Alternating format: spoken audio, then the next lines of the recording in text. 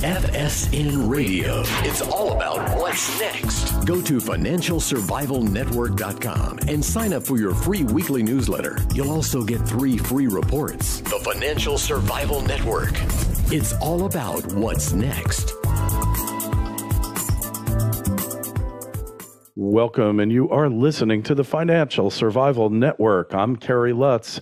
It's June 18th, 2018. Well, been watching North Korea, watching Trump. Lots of interesting things happening there. Is it smoke and mirrors? Is it real? Well, before we get to that, as always, join the show. Email us. Again, the email address is kl@kerrylutz.com. So we're looking at what's happening in Asia, what's happening with China, what their intentions are, and the person you're about to hear from, Stephen Mosher, is author of a really interesting book that kind of explains a lot, called The Bully of Asia. Stephen, you've been covering China literally on the ground since 1979, so you're somebody who knows what you're talking about. And you believe that Trump may end the longest running war in American history, despite the efforts of China to sabotage the talks. So first, welcome back again, and we're really happy to have you back on. Well, it's good to be here. I have been following China and Asia for a long time. I was an officer in the 7th Fleet back in the 1970s, resigned my commission, went to the Chinese University of Hong Kong, learned to speak, read, and write Chinese, and was the first American in China back in 1979, written a dozen books on the country, and of course have been following the shenanigans of North Korea for the last few years. And of course, if you talk about North Korea, you've got to talk about China, because North Korea's lifeline is China. North Korea's defender, North Korea's only ally is the People's Republic of China. So you can't talk about North Korea without mentioning Big Brother China. Well, so the fact is that North Korea has been a Chinese protectorate for centuries. And of course, anything that happens in North Korea is at the sufferance or desire of China. Isn't that true? China has an enormous amount of influence over North Korea. And in fact, this goes back 1,500 years. North Korea, Korea itself, in fact, was part of China, ruled directly from the Chinese capital during several periods in Chinese history. And at other times, as now, it has been a vassal state, tributary state of China. And, 90% of North Korea's trade, even today, is with China. So if you want to bring North Korea to the negotiating table by imposing sanctions on North Korea to shut down the North Korean economy and to cause pain to the leadership, Kim Jong-un and the elite in Pyongyang, the road to do that leads through Beijing. So, Beijing is key to any discussion of North Korea. So what happened to enable Trump to have this apparently diplomatic victory in the face of Chinese opposition? Is Kim Jong-un asserting himself, or did they say, okay, did the U.S. promise China something? What's in it here? What's the real story? Well, here's how President Donald J. Trump denuked North Korea in 3 easy moves. I think we're on the way to denuclearization now. I agree. I really do, and he did it in 3 easy moves. First he got Kim Jong-un's attention. Second, he put him in a sanctions box, a penalty box, and for the first time imposed real sanctions on the North Korean regime. And third, in a meeting in Singapore, the summit, that was a principles-only meeting between Kim Jong-un and Donald Trump, and they cut the spoiler, 2 spoilers, in fact. They cut Russia and China out of the picture, and so it was Kim and Trump one-on-one, and I think and Trump won. Remember, back in last year, we had a war of words going on between Trump and Kim. And a lot of people were a little upset about that because President Trump was being, they said, unpresidential. He was being undiplomatic. He was he was calling Kim Jong-un Little Rocket Man and saying that he would visit fire and fury on North Korea if they continue to threaten the United States. But I believe that that blunt talk was exactly what Little Rocket Man needed to hear. Remember, this guy is a princeling, right, of a hereditary dynasty founded by his grandfather, Kim Il-sung. Mm-hmm. And the princeling, Kim Jong-un, was coddled and cosseted and babied from birth. He was fawned over by everybody he met. He was elevated, of course, upon the death of his father, Kim Jong-il. And he's since been he's treated in North Korea as a virtual deity. In fact, the state-controlled press actually refers to him as a great person born of heaven. A great person born of heaven. Now, that's pretty heady stuff for a 34-year-old dictator, right? To be told that you are heaven sent. You are a gift from God, from heaven. Yeah. Well, if we got gifts like that, but the guy's been a bad actor for quite some time.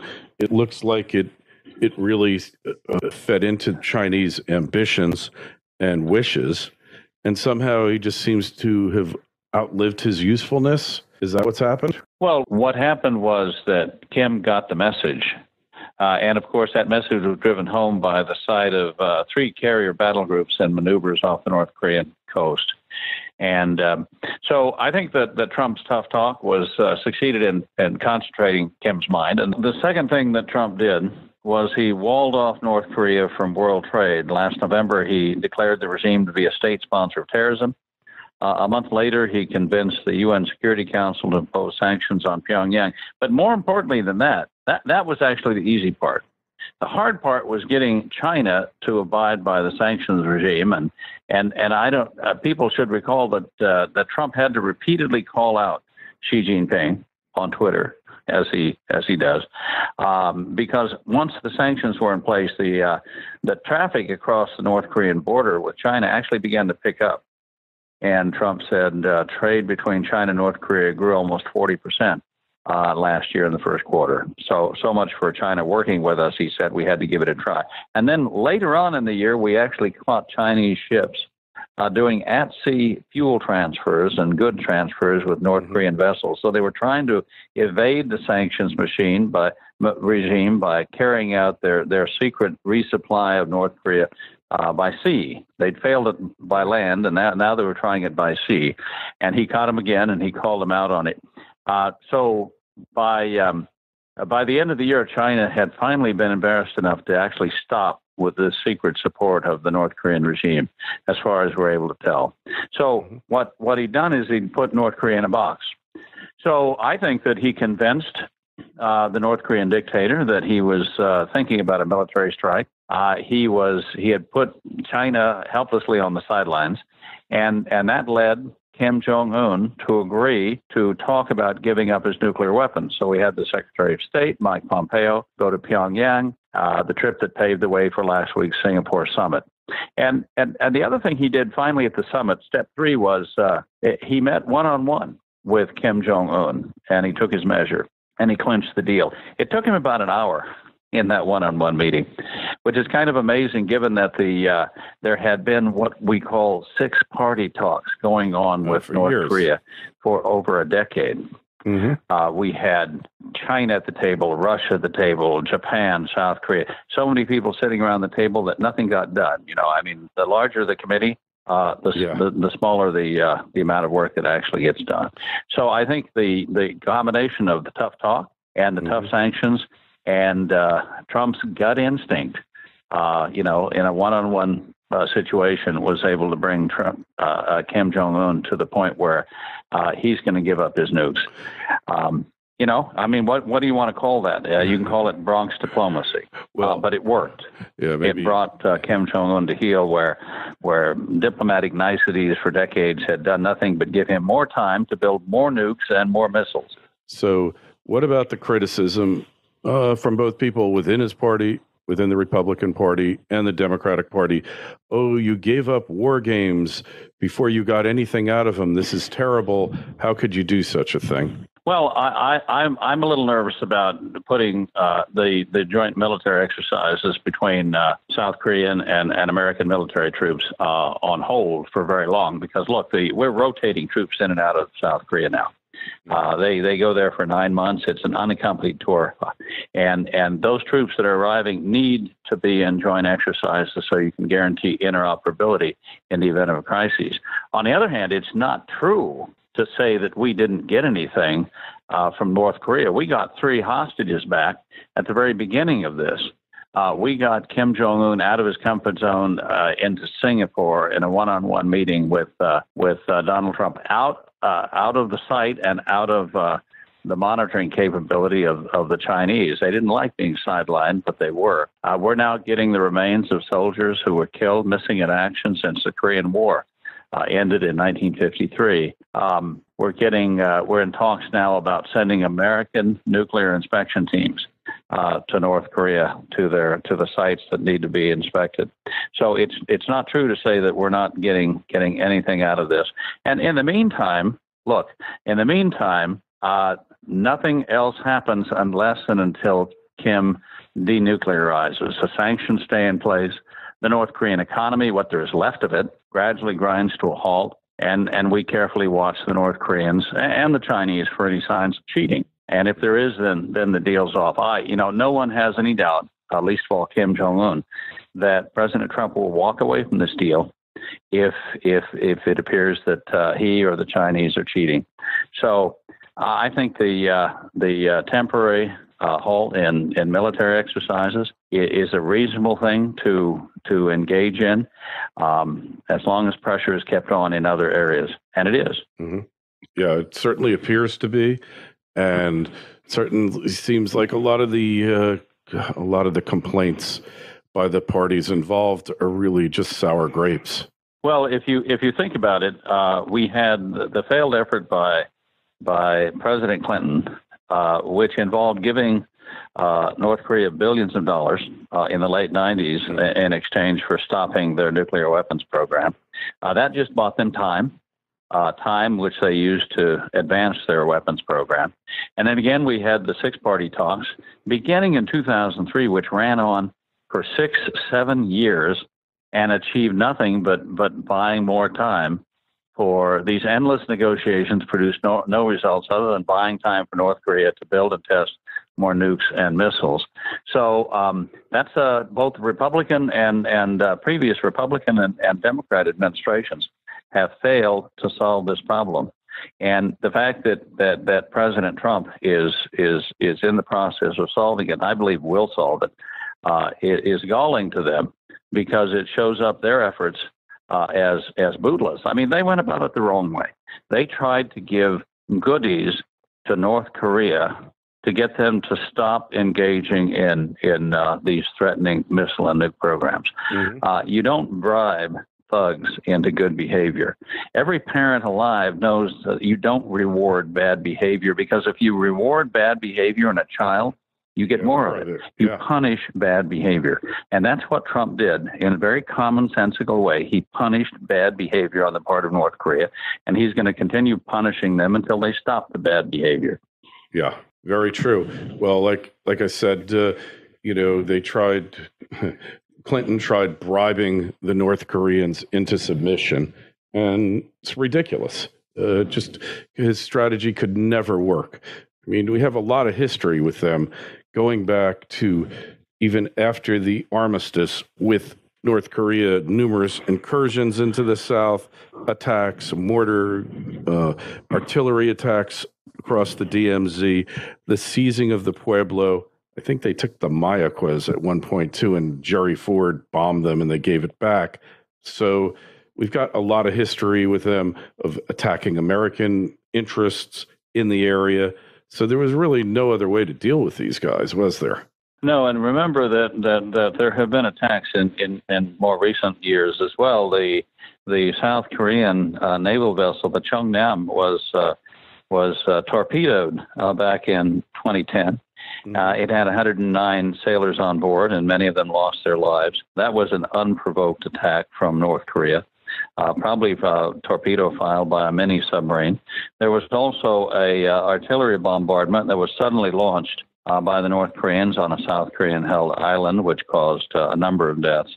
So there have been these incidents repeatedly over the years.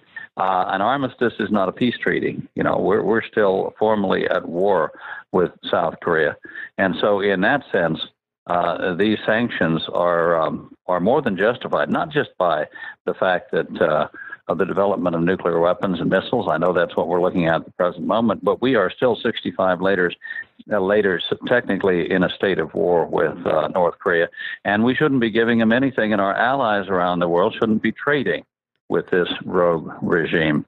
And now, for the most part, they're not. And that's a good thing. And just looking at the situation also, the South Koreans have just requested that the North Koreans pull back their heavy artillery from the DMZ. Mm-hmm. They're going to do it, aren't they? Because they wouldn't have announced it if they didn't already know they were going to do it, in all likelihood. Yeah, and the North Korean army has more artillery pieces than any other army in the world. It certainly has more artillery pieces than the U.S. Army has. And those are all stationed just north of the DMZ, and many of them are aimed at Seoul. The northern suburbs of Seoul, which I visited, are only about 15 miles south of the DMZ, well within artillery range. Yeah. And the DMZ itself is 3 miles wide, completely denuded of any vegetation. It's just open country to make it easy for the North Koreans to shoot any defectors who try to escape from the north into the south. Yeah, that's correct. Very true. So you think they'll comply with it? You think they'll honor the request? Well, I think that one of the things that's going to happen in the weeks and months to come, and it won't happen overnight because the details need to be worked out. We need to get complete details on exactly where the nukes are stored, where the nuclear weapons programs are being carried out, where the research has been done, where the missile sites are. We know a lot of them from satellite surveillance, but we want the Pyongyang to give us the details. We know where most of the artillery emplacements are as well. But what's going to happen here is this, I think. We're going to see a gradual relaxation of tensions on the Korean Peninsula. We're going to see movements toward a peace treaty between the United States and North Korea. Of course, the U.S. was the country that led the UN coalition of 18 nations during the Korean War. 18 nations, aside from the U.S., had troops on the Korean Peninsula, small contingents for the most part. We're going to see a gradual pullback, I think, of military forces on both sides of the DMZ. The North Koreans have a 1 million-man army just a few miles north of the DMZ, poised in forward deployed positions for an invasion of the South. They have to pull back. It'd be good to see them demobilized. They can't really afford a 1 million-man army. Some of those army units are actually sent by their commanders to forage in the fields of local villagers to get enough food to feed the army. And of course, that leaves the villagers to starve because their crops are being stolen by these army units. And then, of course, the same thing would happen on the southern side of the DMZ, where we would pull back. That would have to happen, on a mutually agreed timetable. I would like to see eventually, trade open up between the two Koreas. That would be enormously destabilizing for the North, by the way, which would be a good thing because the more the North Koreans are exposed to how well the South Koreans live and what a high standard of living they've achieved, the more dissatisfied they're going to be with the regime that has left them one of the poorest countries in the world over the last 50 years. So openness serves the purposes of movement towards respect for human rights and democracy in North Korea. It doesn't harm us because we're an open society to begin with, but societies that are closed cannot stand the light of day. These dictatorships, this brutality flourishes in darkness, and it withers in the light of day. So the more light we can shine on and give to the people of North Korea, I think the sooner we will see change there. I wouldn't be surprised if the regime collapsed, not this year or next year, but within a decade, if we saw North Korea truly open up. Yeah, and that would be a welcome course of events for certain. Well, Stephen, where do we find your work? Where's the best place to read your latest articles? Well, I write for Fox News. I write for Breitbart, if people are aware of that news service. In fact, I've just got a new article coming out on Breitbart today about the denuking of North Korea by President Trump. And of course, I've written a book called Bully of Asia: Why China's Dream is the New Threat to World Order. Mm-hmm. And China's dream, of course, is a dream of world domination, a fundamental change to the existing world order in a way that we and our children and grandchildren would not welcome. And that book is available on Amazon, of course, and also from my own institute, the Population Research Institute, on our website at pop.org, pop.org. All right. Excellent. We'll have a link to those sites in the show notes to this interview. Check out financialsurvivalnetwork.com. Sign up for a free newsletter. Hey, send us emails, kl@kerrylutz.com. The Twitter feed's at Kerry Lutz, and the Facebook page, Financial Survival Network. Hey, Stephen, it's great talking to you again, and we'll look forward to getting an update from you shortly to find out what's really happening. I look forward to it. FSN Radio. It's all about what's next. Go to financialsurvivalnetwork.com and sign up for your free weekly newsletter. You'll also get 3 free reports. The Financial Survival Network. It's all about what's next. He did it in 3 easy moves. First he got Kim Jong-un's attention.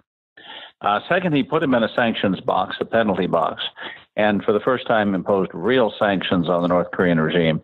And third, in a meeting in Singapore, the summit, that was a principles-only meeting between Kim Jong-un and Donald Trump, and they cut the spoiler, 2 spoilers, in fact. They cut Russia and China out of the picture, and so it was Kim and Trump one-on-one, and I think and Trump won. Remember back in last year, we had a war of words going on between Trump and mm-hmm. Kim. And a lot of people were a little upset about that because President Trump was being, they said, unpresidential. He was being undiplomatic. He was calling Kim Jong-un Little Rocket Man and saying that he would visit fire and fury on North Korea if they continue to threaten the United States. But I believe that blunt talk was exactly what Little Rocket Man needed to hear. Remember, this guy is a princeling, right, of a hereditary dynasty founded by his grandfather, Kim Il-sung. Mm-hmm. And the princeling, Kim Jong-un, was coddled and cosseted and babied from birth. He was fawned over by everybody he met. He was elevated, of course, upon the death of his father, Kim Jong-il. And he's since been he's treated in North Korea as a virtual deity. In fact, the state-controlled press actually refers to him as a great person born of heaven. A great person born of heaven. Now, that's pretty heady stuff for a 34-year-old dictator, right? To be told that you are heaven sent. You are a gift from God, from heaven. Yeah. Well, if we got gifts like that, but that he convinced the North Korean dictator that he was thinking about a military strike. He had put China helplessly on the sidelines, and that led Kim Jong-un to agree to talk about giving up his nuclear weapons. So we had the Secretary of State, Mike Pompeo, go to Pyongyang, the trip that paved the way for last week's Singapore summit. And the other thing he did finally at the summit, step 3, was he met one-on-one with Kim Jong-un, and he took his measure, and he clinched the deal. It took him about an hour in that one-on-one meeting, which is kind of amazing given that there had been what we call 6 party talks going on with North Korea for over a decade. Mm-hmm. We had China at the table, Russia at the table, Japan, South Korea. So many people sitting around the table that nothing got done. I mean, the larger the committee, the smaller the amount of work that actually gets done. So I think the combination of the tough talk and the tough sanctions and Trump's gut instinct, in a one-on-one situation, was able to bring Kim Jong-un to the point where he's going to give up his nukes.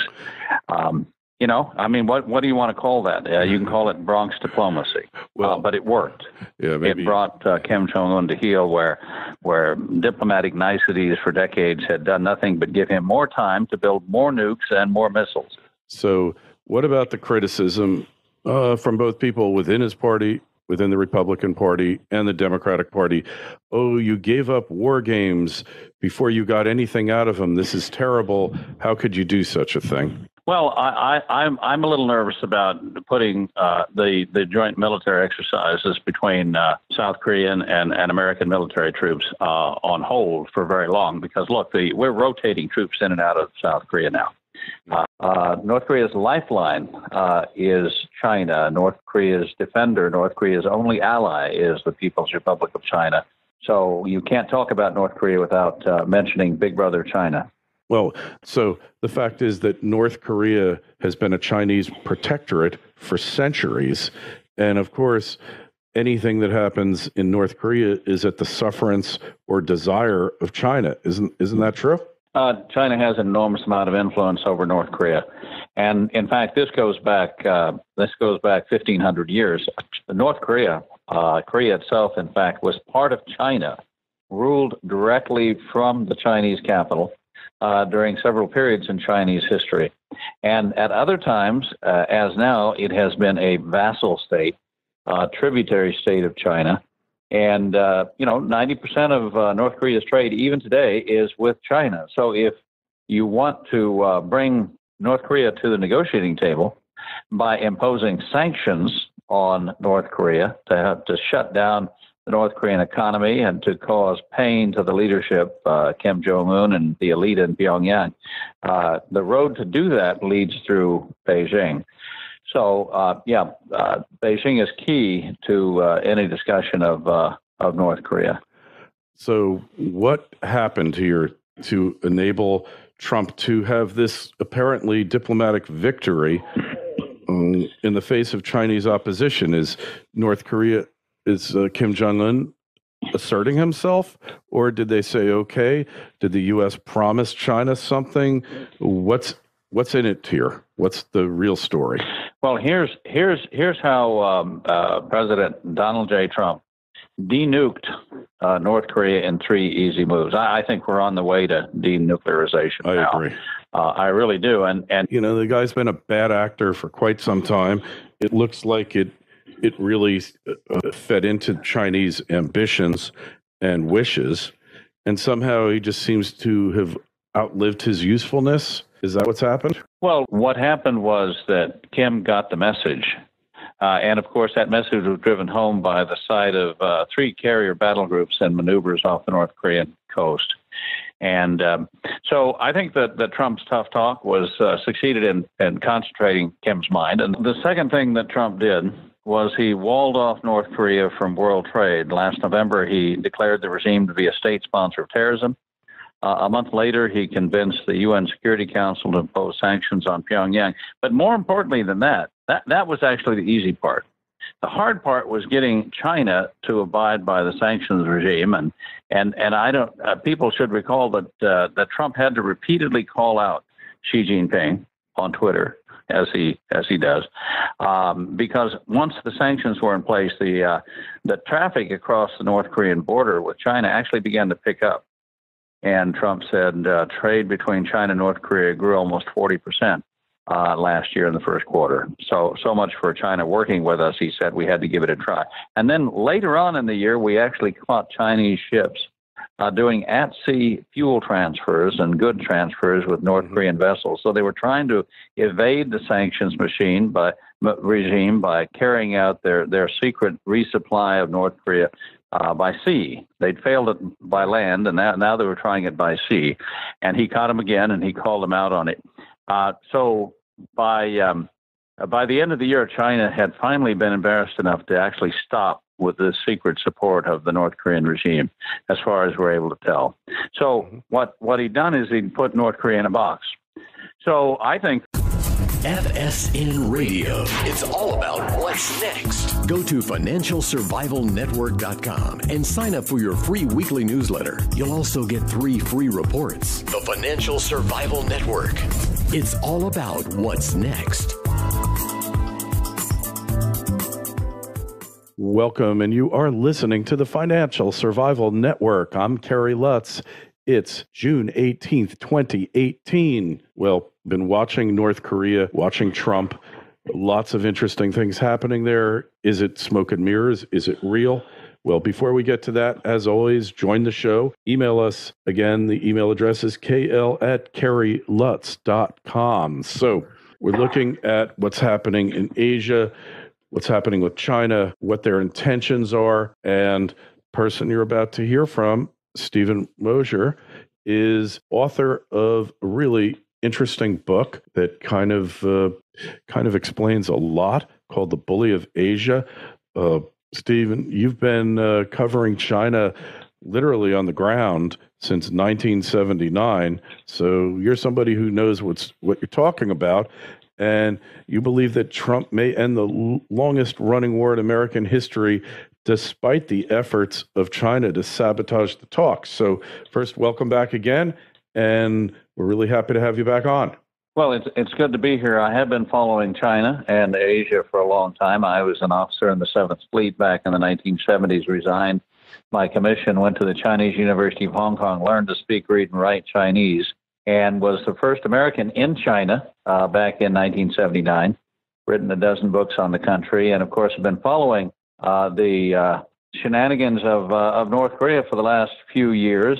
And of course, if you talk about North Korea, you've got to talk about China, because